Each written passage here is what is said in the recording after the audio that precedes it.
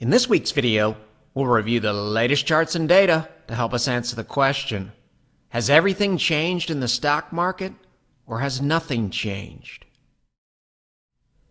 The entire video is being recorded after the close on Friday, October 28th. Earlier this week, the S&P 500 cleared that 3,800 level that we talked about in last week's video, and not shockingly, closed right around 3,900 on Friday at 3,901, but below that 3,915-ish level. It's been a strong move thus far. Probably fair to say after reviewing the charts this week that not only is 4139-ish possible, probably should put 4,200 on that radar of possibility as well. One of the strengths of using a weight of the evidence approach is it allows you to look at things using different tools and from different perspectives, really to see if you're missing anything. So this bullet point here is the topic of this week's video. How much evidence do we have in hand today that supports the low being in place versus a low being in place? Article from the Financial Times dated October 22nd. You would think if the average retail investor had lost 44% year to date, and you would think when we ask and answer the question, how many years dating back to 1928 have we seen a loss of 10% or greater in the stock market and a loss of 10% or greater in the bond market? Answer? It's only happened one time this year. And you would think with one-day moves like this and one-day moves like this, that intuitively we should be open to the final low being in place. At some point, a tremendous opportunity is going to present itself. And as we covered in detail in last week's video, from a historical perspective, wouldn't be shocking for the market to bottom around 3,500, an area that it's already visited intraday. And looking at average and median outcomes, if a recession is in the cards, wouldn't be shocking to get down below 3,000. Thus, historically, if the move that we're experiencing in the present day is a counter-trend rally, history says there could be significant downside risk. But history also tells us that the market may have put in its final low. Now, we don't cover Ichimoku Clouds very often in these videos. It's a tool that's been in our secondary toolkit for a long time, and it can be extremely helpful in situations very, very similar to what we're experiencing in 2022. And it's fair to say that the dot-com bear market here, the financial crisis bear market here, and the look that we have in the present day thus far are the most concerning on your screen. All things being equal, green is better than red. So we'll use the cloud to compare the present day to this bear market, and to the inflation bear market in the 1970s to see what we can learn.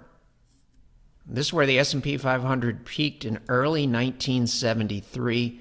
It didn't find a bottom until late 1974. Then there was a retest, and then the market pushed significantly higher. And notice along the way between point A and point B down here, there were some significant and relatively violent counter-trend rallies. Now, we look at the indicators tied to the cloud. They look intimidating and confusing, but it's really relatively simple, and we'll try to make it as simple as possible. Bearish odds increase when this lagging green span here drops below price, as it did here before the market peaked, and as it did here soon after the peak. Bearish odds also increase when price drops below the cloud, as it did here relatively early in the downturn.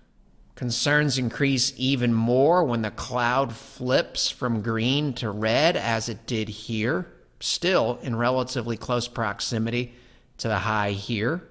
And if you're a stock market bull, all things being equal, you would prefer to see price above this red line here. We don't have it here. We drop below red here as well. And the fifth major item is blue dropping below red, as it did here and as it did here. You can see for the remainder of the bear market, blue stays below red. So how do things look in the present day? Better, worse, or about the same relative to these bullet points over here. is the S&P 500 as of Thursday, October 27th. We will show cloud charts during Friday's session as well. We know bearish odds increase when the lagging span here drops below price. We have that. We have that. On Thursday, still below. Price dropping below the cloud. That has happened too, and we're still below the cloud. The weekly cloud here flips from green to red, so we can check this box as well. And price drops below red here, here, and here. Think of this as a mini weight of the evidence system. The more boxes you can check, the more concerned we become. And we can check the blue below red box too. Happens up here relatively early in 2022, and since then we've stayed below. Thus, in terms of the bearish bullet points, we're batting 5 for 5. We can check all of these boxes in the present day. And keep in mind, one of our bullet points is the weekly span changing from green to red. And you can see on your screen here, going back to 1995, that's relatively rare. We have it in the present day. Didn't happen at all between 1995 and the peak in 2000. Thus, we have the bearish look in the present day, similar to the rare bearish look that we had in the 70s. And to help us answer that question, does it look more like a counter trend move or a low relative to the low? We really want to know, what does it look like using the cloud after the low? So here's the major low in 1974. This is a retest of that low, a successful retest. Upper right-hand corner of your screen. Bullish odds increase when green, the lagging span, retakes price, as it did here in 1974 before the market made the low and before the successful retest. Second item, we'd like to see price above red. In this case, between this point here and this point here, that never happens. So this is the first time we can check that box here, late in 1974, early in 1975. Similar situation here. Blue stayed below red until this point here after the major low and after the successful retest. Remember, it was bearish when price moved below the cloud here. It's bullish when you retake the cloud. So we can check this box. And just as it was concerning when the cloud flipped from green to red, it's encouraging when it flips back from red to green. Check that box as well. All of it in close proximity to the major low. What we're working towards here is this. The bearish signals that we've seen in the present day that we've already covered are the same bearish signals that were seen in the 1973-74 bear market. Does that apply to this period and this period? And maybe more importantly, was the cloud helpful here and here? And if so, how does the present day compare to this period down here and this period down here? And since we just covered all of this in detail and all of this in detail, we'll move a little bit more rapidly in the next two cases. 1999 to 2003. S&P 500 peaks in the spring of the year 2000 up here, has a bottom in October of 2002, and then a retest in the spring of 2003. All of the bearish boxes that we have in the present day, you can check up here. So this period looks similar to what we've already seen in 2022. And very, very similar to the major bottom in the 1973-74 bear market. The same boxes were checked in this case. Green above price in here. Price above red here and here. Blue above red right in this area here. Price never gets to the other side of the cloud during the entire bear market. That doesn't happen until here after the successful retest. So we can check this box as well. And the cloud never turns green during the entire bear market. And we can check that box as well after the major low here. Similar situation, the major peak in 2007, 2008. All of these boxes were checked just as we've checked them in 2022. How about the major low here?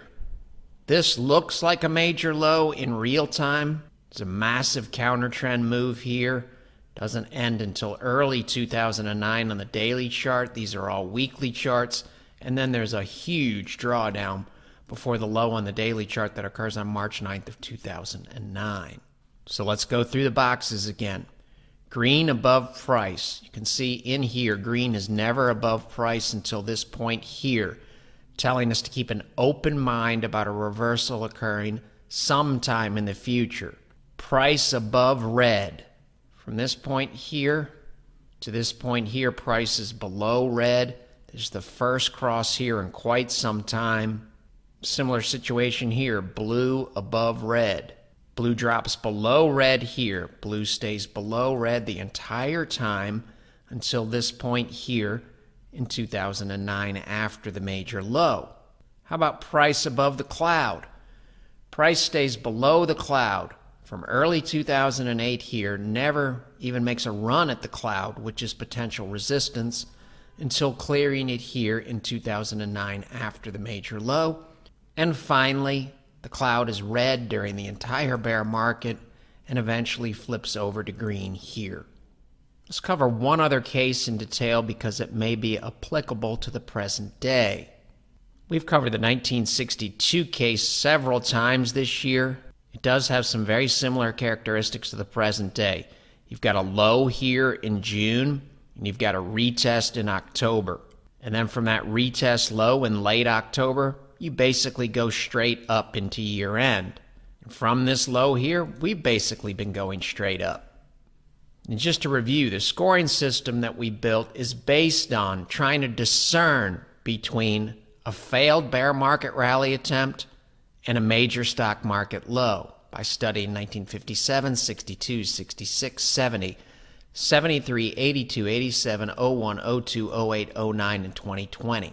So we just said there's a lot of similarities here in terms of the calendar and the plunge. So what can we learn relative to the cloud in the 1962 case? Which is really a different way of looking at the same concepts. It's just part of a weight of the evidence approach. What we're really trying to do is understand, is there anything using the cloud that's telling us something that we don't already know, or is it confirming what we already know? In the present day case, on October 27th of this week, we were 11 trading days removed from the lowest closing low in 2022. If you count forward 11 trading days from the low, the retest low in October of 1962, that would take you to November 7th of 1962. Thus, November 7th of 1962 is similar to October 27th of this year. This is what the cloud looks like, the weekly cloud on November 7th, 1962.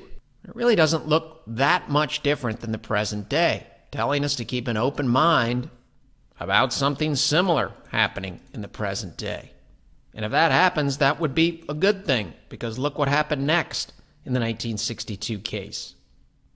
So using the bullish trend concepts that we just covered, the chart on November 7th of 1962 from a cloud perspective really doesn't look that great. But if we walk forward to November 30th of 1962, some good things start to happen. Green above price here, that's bullish from a probability perspective. Blue goes above red here, that's bullish. Price moves above red, that's a good thing. And you can see we're on the cusp of retaking the cloud. You're not quite there yet, but you're very, very close. You're at least making a run at it. The only thing that we don't have on November 30th is the cloud is still red out here. Thus, it might be helpful to know, using our objective scoring system, what percentage of the bullish boxes in our scoring system could be checked on November 30th, 1962 with this greatly improved look off of this low and this retest relative to the percentage of the boxes that can be checked in the present day. And that would speak to the strength of the trend here relative to the strength of the trend here. And from a cloud perspective on October 27th, so this is the present day chart, we can still check all 5 of these boxes. Green below price, price below the cloud. Cloud is still red, price is below red, and blue is below red. How about the scores? They're significantly different. On November 30th, 1962, 83% of the boxes roughly could be checked. Present day, we're still down at a low 6.5, a very low 6.5. However, remember we said that November 7th was similar to the present day, not November 30th. So it'd be helpful to compare the score on November 7th to the present day. But before we do that, let's just look at the chart on October 27th. How many of these bullish boxes can we check? Green above price? No. Price above red? No. Blue above red? No. Price above the cloud? Once again, no. And finally, has the cloud in the present day flipped from red to green? Once again, the answer is no. Batting 0 for 5. Well below the Mendoza line. So admittedly, this is not an apples-to-apples comparison because the rally's much further along here. It's better for us in the present day to compare October 27th to a similar point 11 trading days after the low, which as we already know is November 7th of 1962. So how do the scores compare?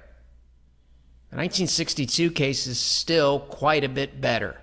37.2% relative to 6.5%. So in the present day, we've got some work to do. So if we compare both periods, 11 trading days after the retest low, the 1962 case checks almost 6 times more bullish boxes in our scoring system relative to Thursday of this week. Not that much better on Friday. This number did jump up to 9%. So it is improving, and it is moving in the right direction. So how is this helpful? It's basically telling us if good things are going to happen in 2022 between now and year end, these numbers will come up. They need to come up. And they most likely will rise relatively rapidly as they did in the 1962 case. Having said that, the chart in front of us is still quite a bit weaker than the chart at a similar point in 1962.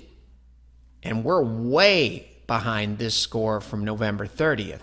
So we'll see how things play out. That's the whole purpose of the model. It helps us understand how much progress are we making relative to differentiating characteristics between failed bear market rally attempts and major stock market lows.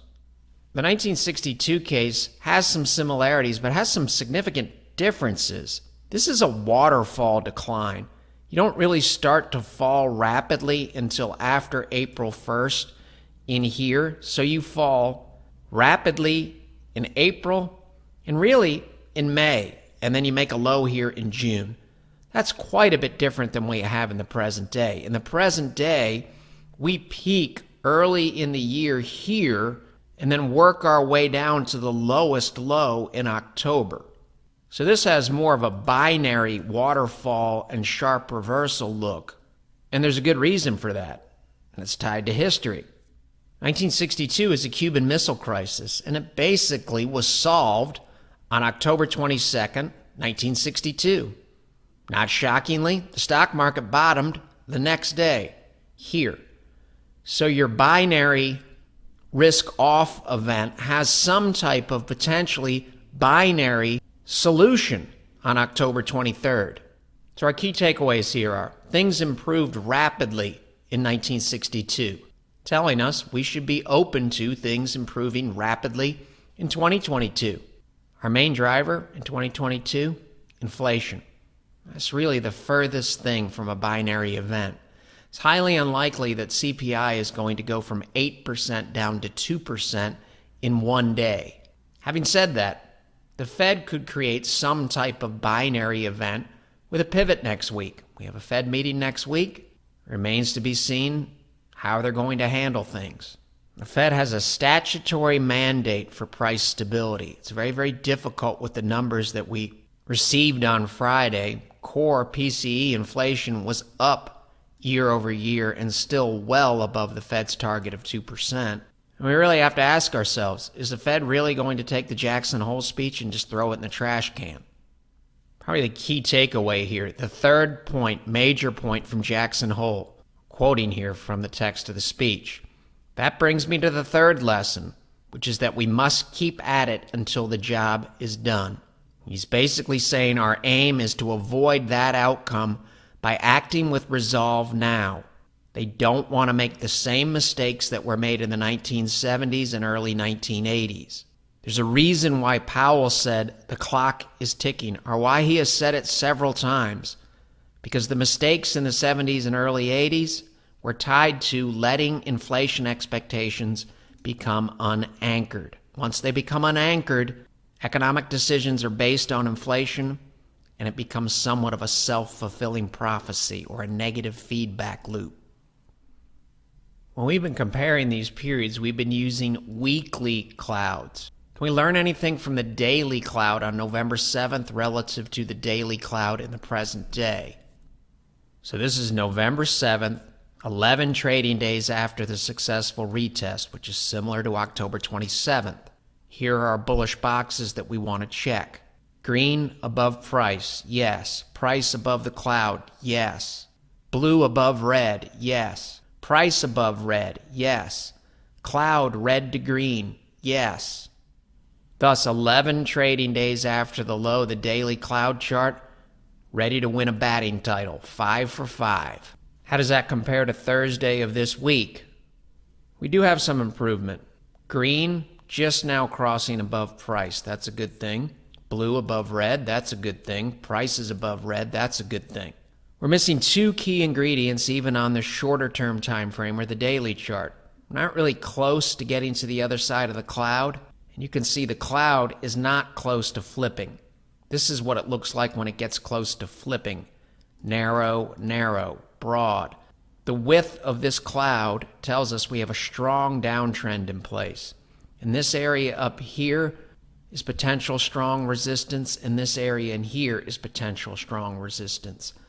This would be weaker resistance from a probability perspective, but the cloud in general acts as resistance. So the scores are significantly different, and the look of the daily cloud, some significant differences.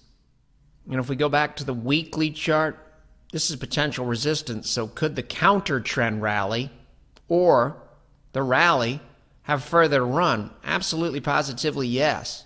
In fact, it wouldn't be shocking if price came up near 4,200. This would be a key level in terms of possible resistance. A similar situation here if we look at the daily chart. This area here, 3980, 4022, 3908, which is basically where we closed on Friday. We closed at 3901, all the way up to 3954 are areas of possible resistance. We say possible, why? Because it's very possible that price is going to blow right through them. We'll learn something either way. Now we have to move much more quickly. So you can use all of the same bearish concepts on the weekly and daily charts and all of the same bullish concepts and pause your video player and analyze these charts. This is the daily cloud for the 10-year yield. It's checking bullish boxes across the board. In fact, this is potential support here at the red line. The weekly chart in terms of the cloud, this is October 28th at 3 p.m. So this is this Friday, about an hour before the close. Full bore bullish look with one caveat. We are extended here from the cloud. So we could get a counter trend rally that easily could come back to, let's say, a 10-year at 3.4%. And if that happened, it's very easy to envision the stock market rallying further, even if it's just a counter trend rally. But there's nothing here that says the trend in rates is anything other than firmly up at the moment. Here's some headlines from Friday's session. Do they really align with the theory that the Fed is about to pivot or that rates have peaked? 2-year yield on Friday, 3 o'clock, positive. And on the Bloomberg terminal on Friday, there's an article talking about hopes for a Fed pivot have fizzled. Now, that's to be determined. We'll have to see what Powell says next week. This is a little blurb about Friday's session. Defensive consumer staples divided by the S&P 500 weekly Friday session, 10:20 a.m. Full bore bullish, favoring defensive staples. Defensive staples lagging this week? No. Killing SPY. Outperformed by 3%. This is indicative of a strong trend, and if there is a counter trend move, this is indicative of an area that could be strong support, potential support. The thicker the cloud, the stronger the trend. This is potential support, we bounced. This is oversold, potential support at the red, we bounced. Thick cloud, Bitcoin weekly, Could we rally back to the cloud into this area here, or even here? Absolutely, positively, yes. But right now, any move looks like a counter trend move within a firmly established weekly downtrend.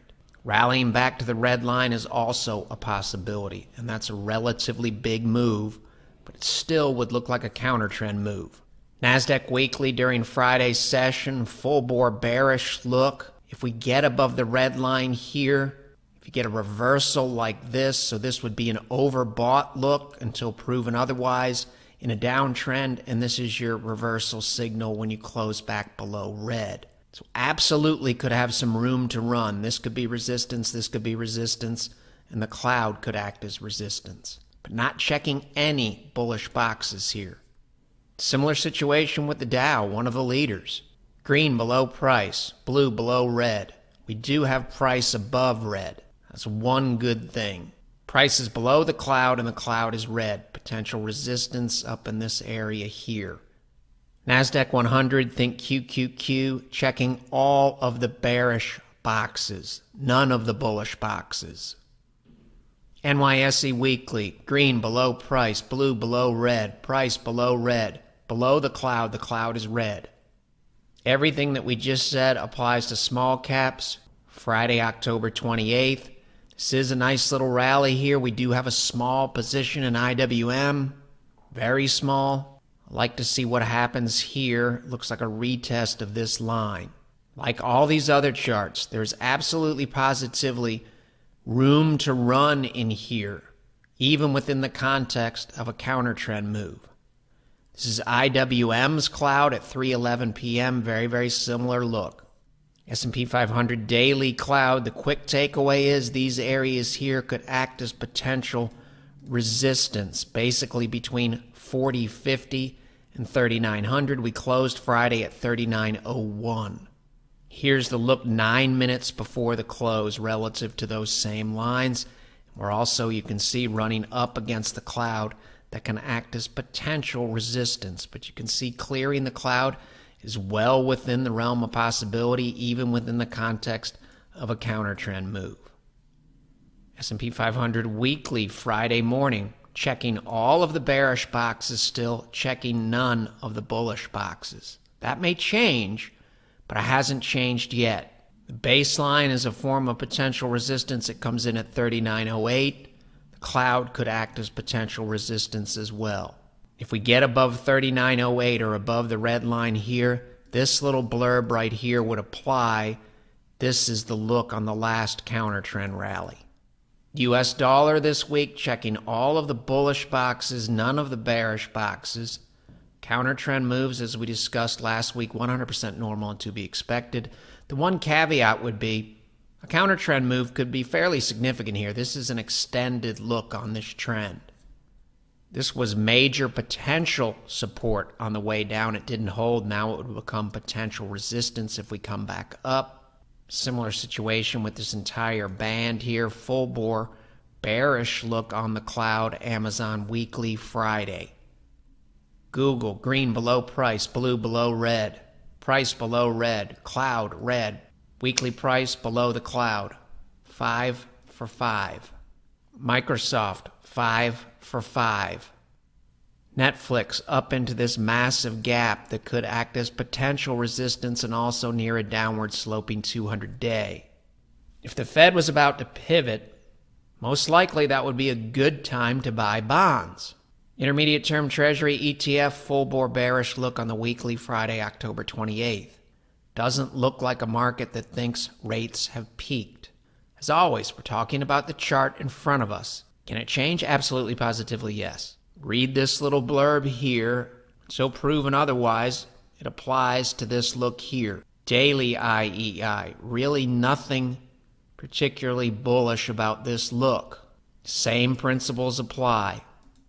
Same thing with IEF daily. This is Friday, 11:34 a.m. Eastern. It finished even worse than this, down even more. There's a constructive look for junk bonds near the major low in stocks 2009. A constructive look with the cloud junk bonds weekly near the major low that occurs in early February of 2016 in the S&P 500. We don't have that constructive look now. This is a full bore bearish look on the weekly as of Friday, October 28th. Can it improve? Absolutely, positively, yes. Can it improve very, very soon? Yes, it hasn't improved yet.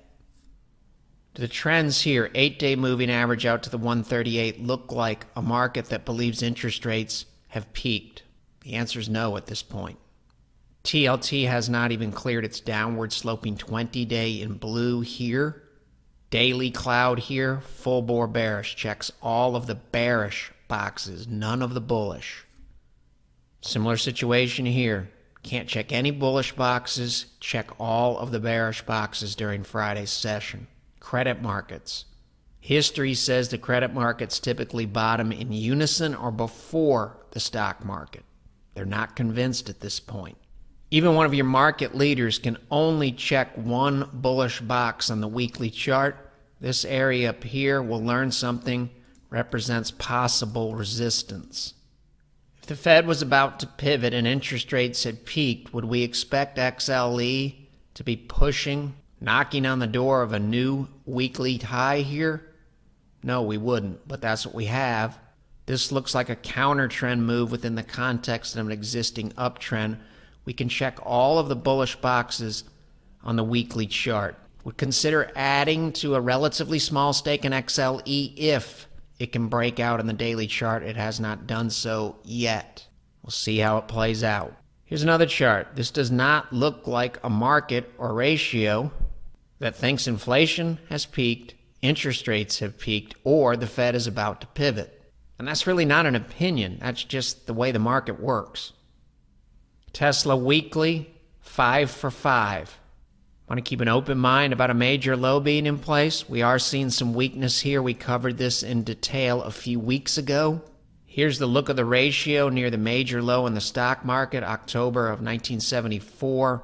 If the present day chart looks more like this, we'd be more convinced. It really doesn't yet. Some weakness, but nothing significant. Blue plunges below green, drops quickly below pink. We're well above green at the moment and well above pink and well above this area of possible support. Same questions. Do the charts on your screen, monthly, weekly, look like a market that believes the Fed is about to pivot, interest rates have peaked, and inflation is under control? Had a really, really big week in the stock market, so SPY must have demolished SP low volatility. Not the case. SPY during Friday's session, late 3:20 p.m. Eastern Time, underperforming by over 1%. Value stocks, one of the stronger ETFs on the planet, especially U.S. equity ETFs, near potential resistance here. We'll learn something either way, not making any assumptions about what happens next on any of these charts. The commentary always relates to the facts in front of us. SPY must have killed defensive staples this week, right? No, underperformed by 2%. This is still a concerning white space look.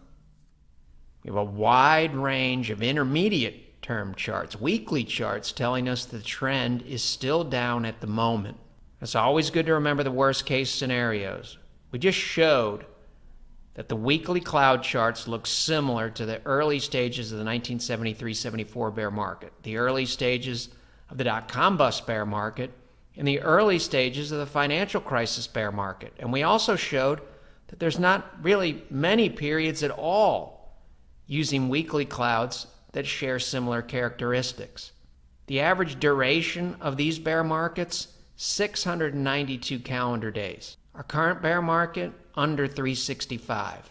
Average S&P 500 decline, peak to trough, 51%. Hypothetically, if we experience something similar in the present day, it's possible, within the realm of historical possibility, that this bear market ends in October or November of next year, a year from now, and the S&P drops all the way down to 2,300-ish. Always good to understand worst case type scenarios. Can't emphasize this enough. If a major low is in place, the data will improve, and we're happy to adjust. Covered this VIX data last week. It also tells us to keep an open mind about more downside in the months ahead. And as we discussed in last week's video, we'll be smoothing out the fees for the next 2 quarters. If you have any questions, feel free to contact us via email. Given the circumstances, we're going to focus on client accounts. So for what may be a relatively short period of time, maybe a few months, we're currently not accepting new clients. If you're already in the process of becoming a client, none of this applies to you. If and when we open things back up, we'll cover it in a weekly video, and this will be removed from the website. You'll notice in this week's video, we're basically looking at very, very similar concepts that we review every week in these weekly videos, the same weight of the evidence approach. The daily and the weekly clouds simply allow us to look at the same concepts from a different perspective. Why do we want to do that? Because we want to be able to answer this question. Do the facts, the observable evidence on the weekly and daily cloud charts align with or contradict all of the other evidence that we track?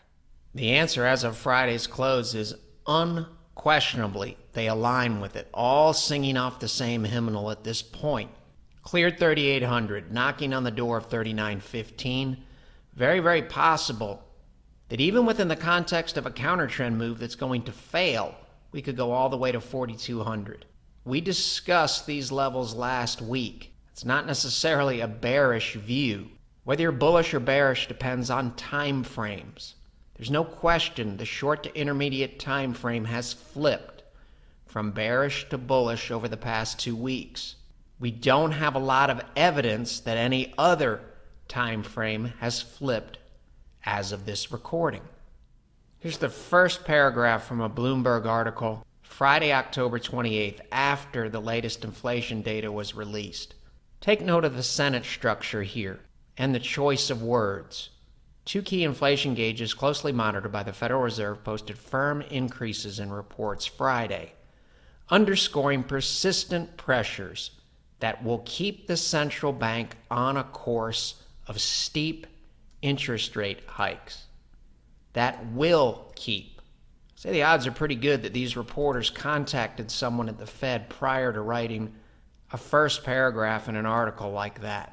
It may or may not be the case, but that's a pretty firm and definitive statement. And that paragraph would align very, very closely with the message that was delivered by Powell at Jackson Hole. You can pause your video player here. Counter trend moves. Very, very common in bear markets. Financial crisis bear market, counter trend move of 24% fully retraced. Not making any definitive statements that this is a counter trend move. But the data that we have in front of us today, it still looks like a counter trend move. That can change over time. Price action looks excellent. It looked very, very good in March of 08. It looked very, very good in July of 08. A lot of technical data looks excellent here in November of 2008. We rally into early January 2009. We go from 900 on the S&P 500 down to that Damien low in March of 2009 of 666. That's a big move. Covered these topics last week. They're not relevant right now, but they could become relevant in the coming months. As we covered last week, the worst for corporate earnings probably lies ahead. This one really needs to be amended. The long-term trends remain very weak.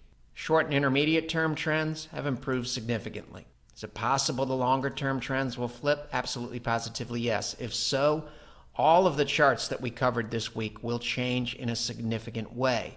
And that may happen. Hasn't happened yet. As we mentioned at the top of the video, there's never been a year going back to 1928 where the bond market and the stock market both lost over 10% in the same year. These are very rare circumstances. The average U.S. portfolio, retail portfolio, was down 44%. If the charts that we covered this week improve, and they may, the only way that we're going to be able to recognize that is if we head into next week and every week with that flexible, unbiased, and open mind. The material in this video has no regard to the specific investment objectives, financial situation, or particular needs of any viewer. This video is presented solely for informational purposes and is not to be construed as a solicitation or an offer to buy or sell any securities or any related financial instruments, nor should any of its content be taken as investment advice. Any opinions expressed in this video are subject to change without notice, and Shivako Capital Management, LLC, or CCM, is not under any obligation to update or keep current the information contained herein.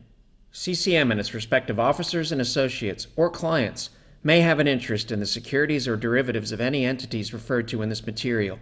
CCM accepts no liability whatsoever for any loss or damage of any kind arising out of the use of all or any part of this material. We recommend that you consult with a licensed and qualified professional before making any investment decision.